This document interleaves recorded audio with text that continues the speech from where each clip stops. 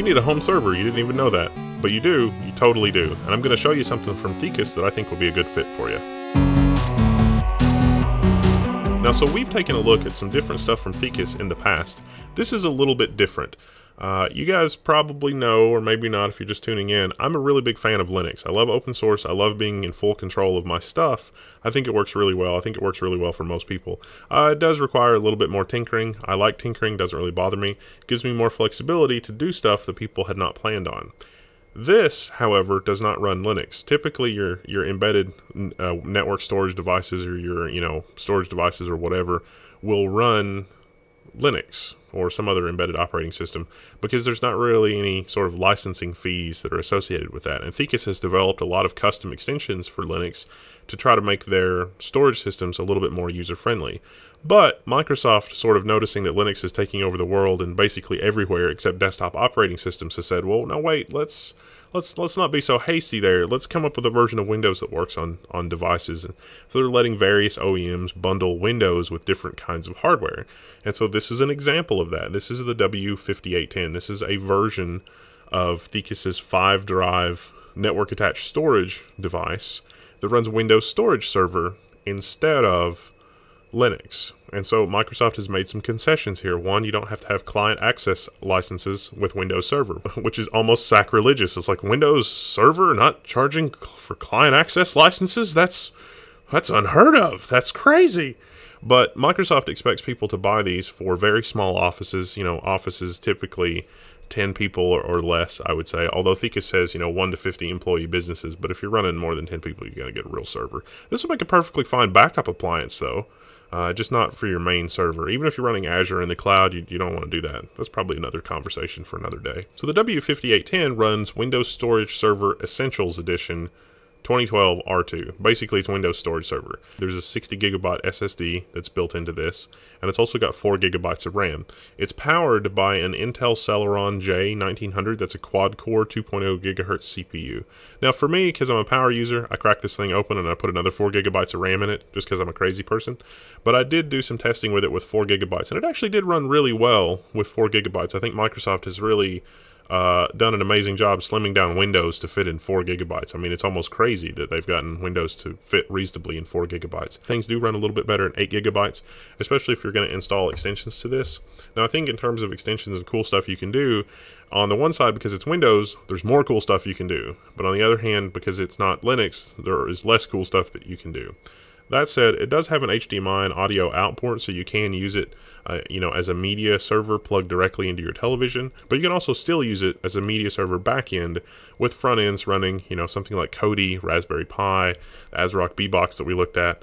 Those things would still work fine as a media server front end for this as a file storage backend. Now, because it is Windows, all of your file systems are going to be based on NTFS, but this thing does actually support ReFS, which is Microsoft's new data deduplication fancy thing.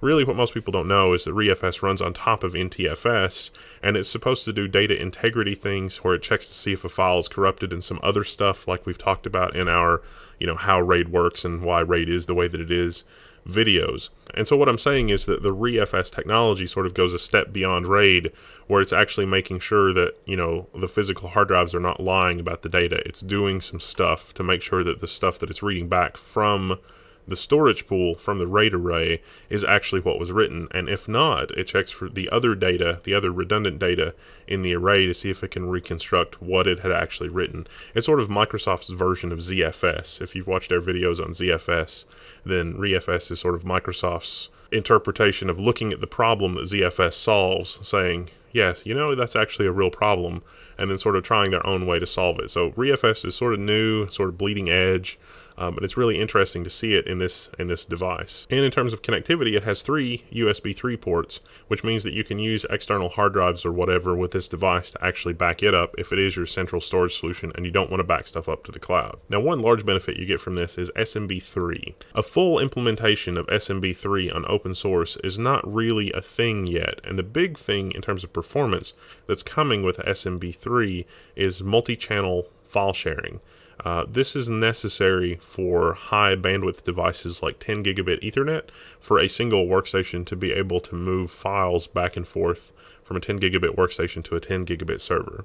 Now this particular device only has dual 1 gig, which it can do teaming and load balancing with the dual 1 gig, which means that the fastest that you will ever be able to read information from this device is about 200 megabytes per second, give or take, taking into account protocol overhead and some other things, maybe a little bit faster than 200 megabytes per second, but rule of thumb, the fastest that you will ever be able to get from this is 200 megabytes per second. The bad news is that SMB3 is not really necessary until you're pushing more than about 350 megabytes per second, so when you're in 10 gigabit Ethernet territory. Something like this with 10 gigabit Ethernet, which Thecus does actually offer in a higher end model, you would be able to run SMB3, and that would be the real draw of Windows Storage Server. I'm of the opinion that everybody in their household ought to have a server that all the members of the house can use for storage and backups and that kind of thing, and it should just be a central appliance.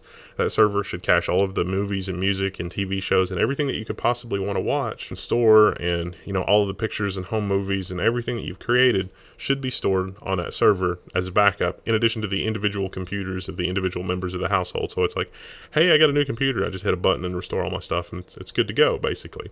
This device is very good for that. I think this device is also pretty good for small offices because it gives you an easy Windows interface for being able to manage your storage and do cool stuff with it, but also because it integrates so tightly with Windows systems. If you're running, an entirely Mac office or a combination of like Mac and Linux office, you should look at the N5810 Pro instead of this thing.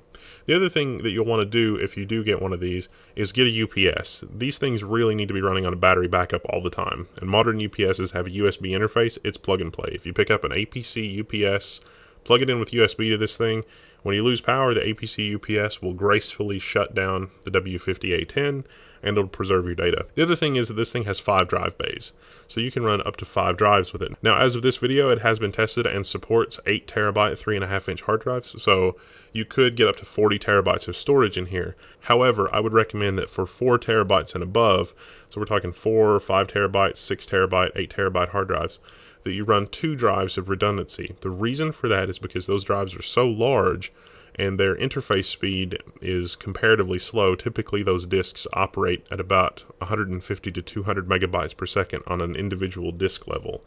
And so if you lose a disk reading in 6 or 8 terabytes of information at only 150 to 200 megabytes per second is going to take a very long time.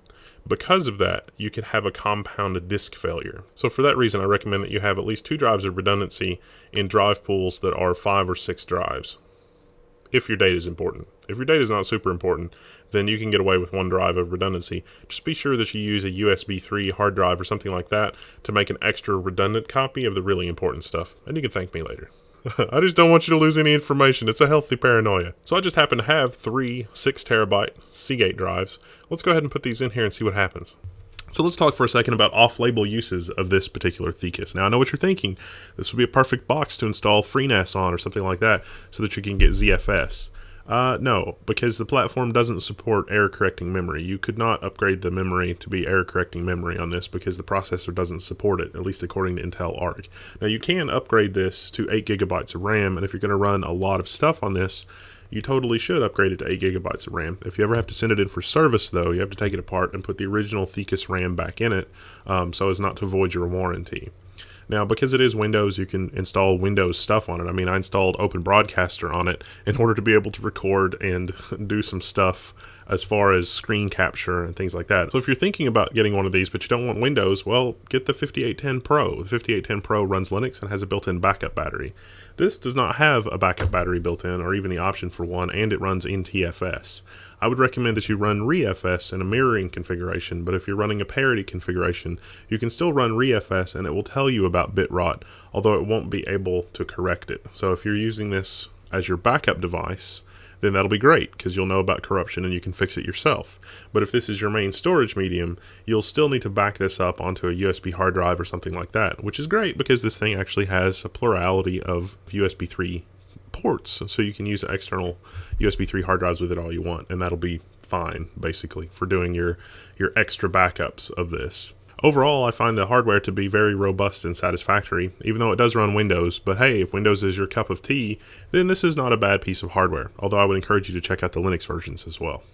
This thing also has really good integration with Office 365 and the Azure-based cloud backups. Now, Azure is a service from Microsoft where it's paid for, and they can run all of your stuff in the cloud. They can give you cloud computing, they can give you cloud SQL server, they can give you cloud Active Directory services for domain authentication and login that integrates with Office 365 for your hosted email and stuff like that. Those products are not bad products for what they are for small business America, you know, for a plumbing shop and typical, you know, small business, you know, blue collar, white collar America, which is what most businesses in America are and most businesses in the world are. It's not a completely horrible choice. It is, the downside is that it's the, you know, the whole service provider thing and that kind of thing, and Linux does that server stuff really well. But if you're running Windows on a lot of stuff, then Windows for your storage device may make a lot of sense to you. So that's been a quick look at the Thecus W5810, you know, sort of home network, small business network storage NAS. Now this one, of course, is running Windows Storage Server 2012, which integrates with Office 365 and Microsoft Azure. If you want something that runs open source and Linux, then I would suggest you take a look at the N5810 Pro. Be sure to check the link in the description for our video on that as well. This one runs Windows, the other one runs Linux. That's the big difference. I'm Wendell, I'm signing out, and I'll see you later.